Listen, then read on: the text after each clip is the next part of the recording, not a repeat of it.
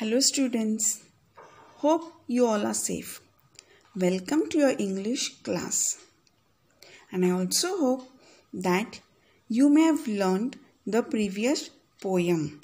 Poem number 1.4, Children are going to school. Students, today you will be studying some important value-based story. Students, you must have heard many forest stories of different birds and animals from your parents, grandparents or your friends. Aren't they interesting? Yes, of course, they are interesting. And they also teach us many moral values. So students, today you will be studying one important story of two birds. They are the peacock and the crane. It is an interesting story and also give us important moral. So, let us begin with our story. Chapter number 1.6, The Peacock and the Crane.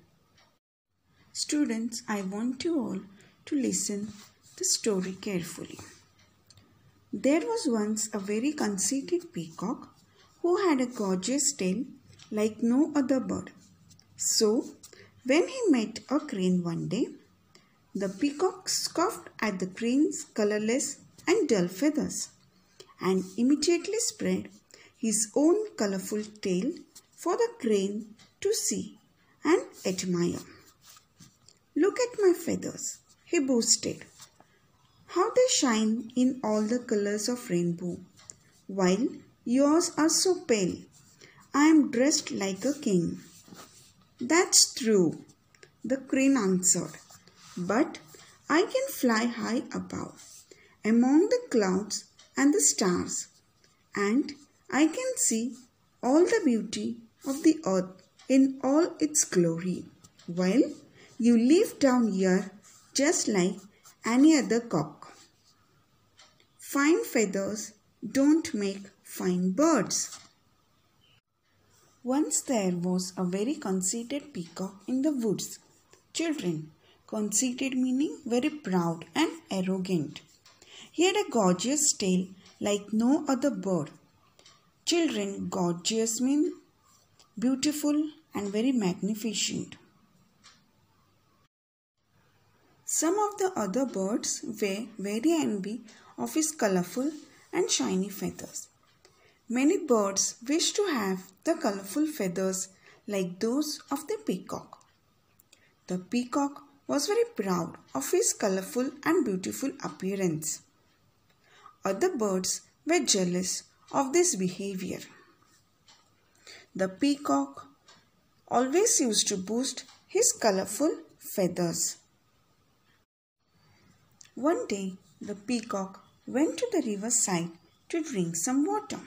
There, he came across the crane. When the peacock saw the dull and colorless feathers of the crane, he laughed and scoffed at crane's feathers.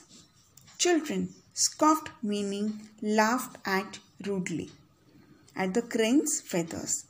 As usual, the peacock started boasting about his feathers. The proud peacock immediately spread his colorful and shiny feathers in front of the crane and disappointedly said to him, "Look at my feathers, how they shine in all the colors of the rainbow, while yours are so pale and dull, and I am dressed like a king."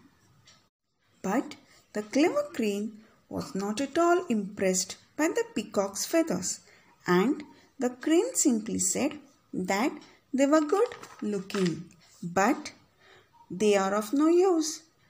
"What do you mean?" said the peacock. "Yes, that's true," the crane answered. "I have dull and pale feathers, that's true, but I can fly high above among the clouds and the stars, and I can see all the beauty of the earth in all its glory, while you live down here just like any ordinary cock."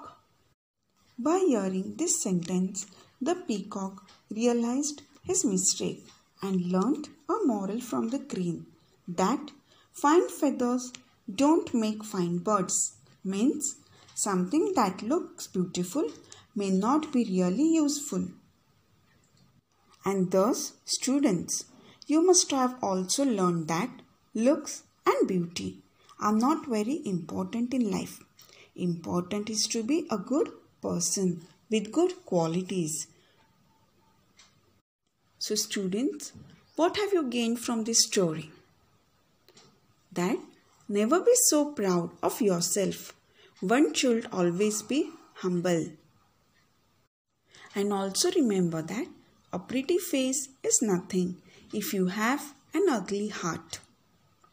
So students, I hope you have understood the story and found it interesting too. Students, take this as your assignment. Write the meanings given on page number 19 of your English textbook. Underline the difficult words and copy in your notebook. And also try to write this story in your own words. Thank you.